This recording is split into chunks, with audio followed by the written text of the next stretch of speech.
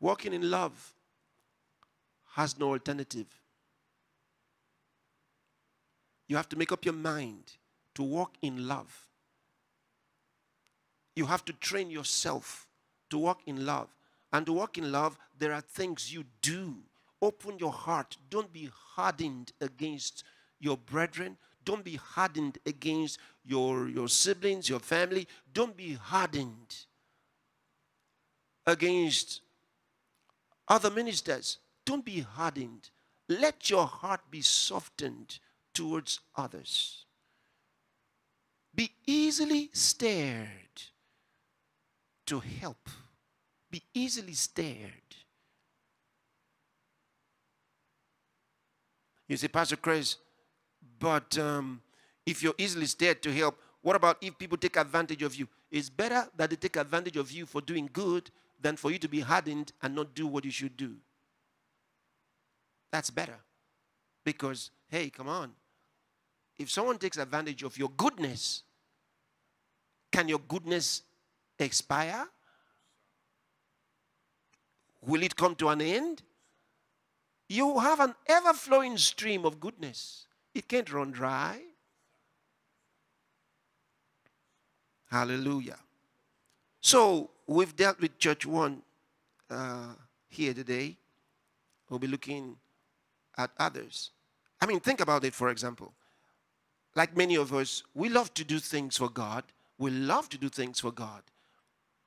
Then, imagine we are preparing our funds, our finances, to build a new church building for God. Okay? And then we don't pay those who are working with us. We don't give them the finances they require, or even what we promised to give. But we're building a church building for God. You think he would like to use that building? Maybe not. Maybe not. Maybe not. And that's why I've been praying that God will forgive his churches, because these are some of the sins in the churches. These are some of the sins in the churches. We put money to build big buildings, beautiful ones. At least for some weeks now, you have not used them. Just so you know that there are some things that are more important in life. So, this is why I said there are things to be repented of. See, there are things to be repented of. People are the true value. They're the ones for whom Jesus came. He didn't come to build any structure. He didn't come to set up large groups. That's not what he came to do. He came to save souls. Every individual. Until you see the individuals as persons of value, the 1 million congregation means nothing. As long as they are a congregation to you and not individual persons, then it means nothing to God. It's not about the crowd. It's about the value of the individual lives. Because we can be so big. Okay? We are so big and so known. We have this larger than life image. Okay? That the individual persons don't mean anything to us. We have no time for anybody. Because we are very important. We have big things to do. So individual lives are nothing to us. Only the large crowds and the big platforms. And when Jesus sees that, what goes through his mind? Ephesus. Ephesus goes through his mind. Ephesus.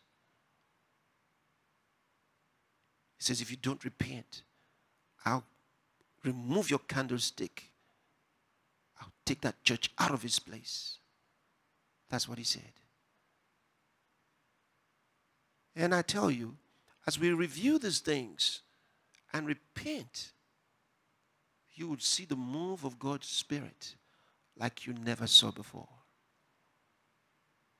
Because if we don't identify these things and repent, we will just go back to how we were before and continue business as usual and not prepare for the coming of the Lord.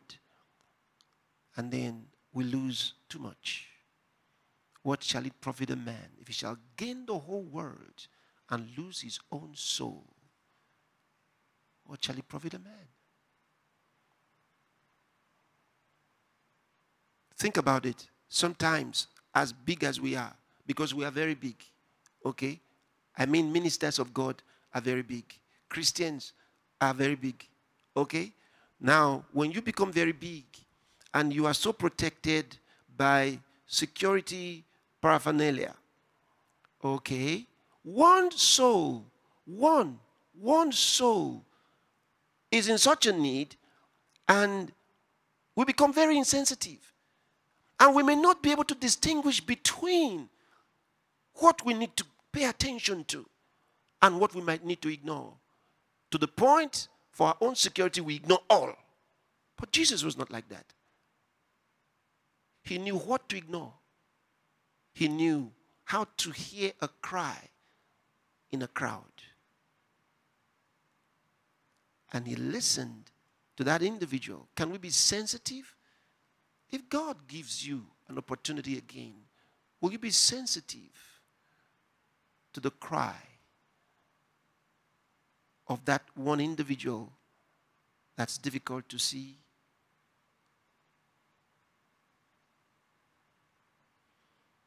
So, these are things that must come through your mind.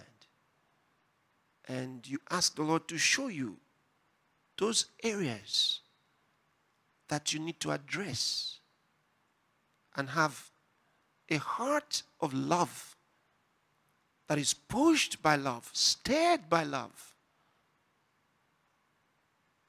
And you come to that point where there's no one that you don't like.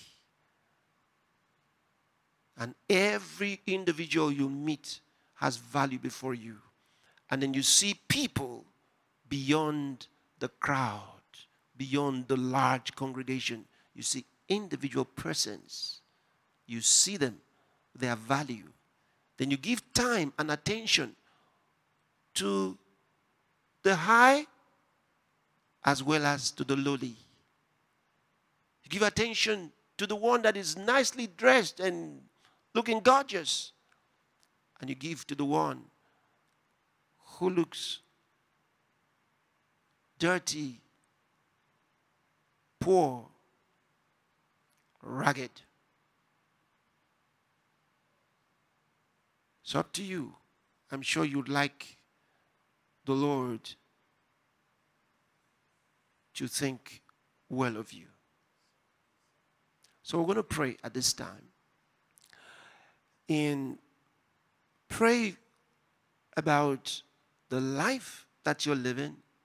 Pray about your current condition for the guidance of the Spirit in your life. Pray for your pastors. Pray for your church. And pray for other churches. Go ahead and pray right now. And if you've mistreated anyone, pray for that one. Ask the Lord to forgive you for your hardness of heart. And pray for those who despitefully use you or even persecute you. Pray now.